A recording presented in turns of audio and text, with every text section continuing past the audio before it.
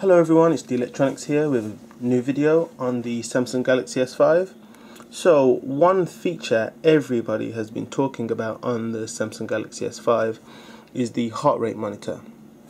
Now, if I quickly go into the app, so there's an app on the Samsung Galaxy S5 called S Health, which has many features. So it has a pedometer in there, so when you're going out during the day, it will count all your steps, tell you how many calories you've burnt, and you can also put in the food you've eaten so that you know how many calories you've ate, for anybody who's interested in that.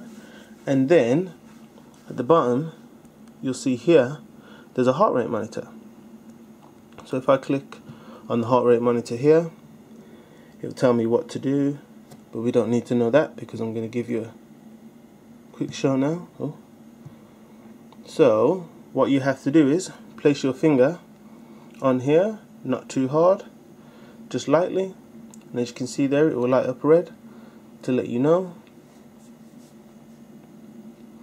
And I'll just wait to see what my resting heart rate is. There you go, it's 85, which I think is a bit high.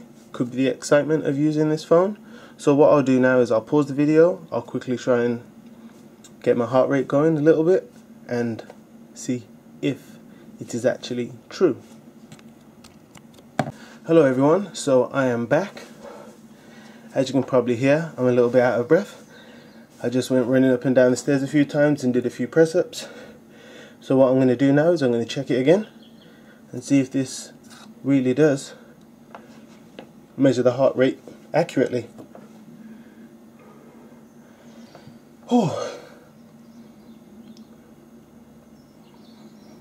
And there you go.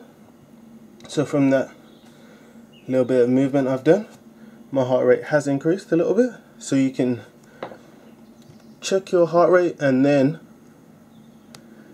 if you go here, you can view how your heart rate was, and on here you can check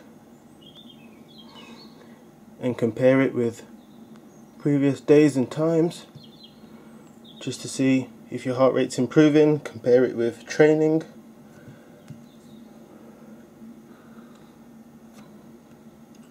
What does that one do? That was to do with the Samsung Galaxy Gear 2, which I don't currently have, but hopefully I should get it in the near future.